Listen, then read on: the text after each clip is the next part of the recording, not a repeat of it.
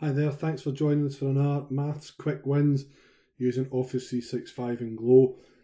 Sticking with OneNote for now, whether you're accessing that on its own or through Teams.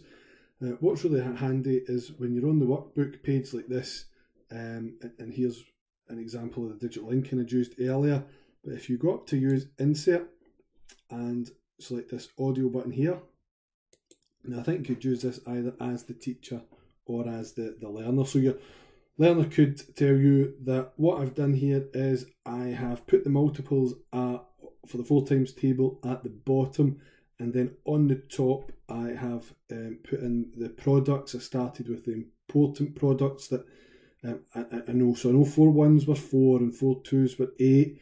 I know my 5 times table, so I know 4 fives was 20 and 4 tens was 40.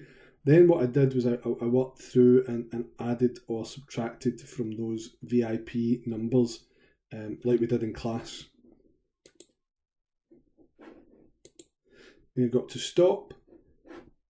And what's great then is the teacher, you can use that as a form of assessment. That could be your say.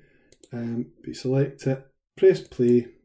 And I think you could use this either as the teacher or as the learner. So you're and then on the top I have put in the products. I started with the important product, and you can hear there's me as the learner explaining what I've done on this piece of counting.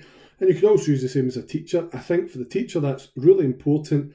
We very often give verbal feedback to learners. However, once you've delivered that verbal feedback, you're then dependent on the learner remembering what you said.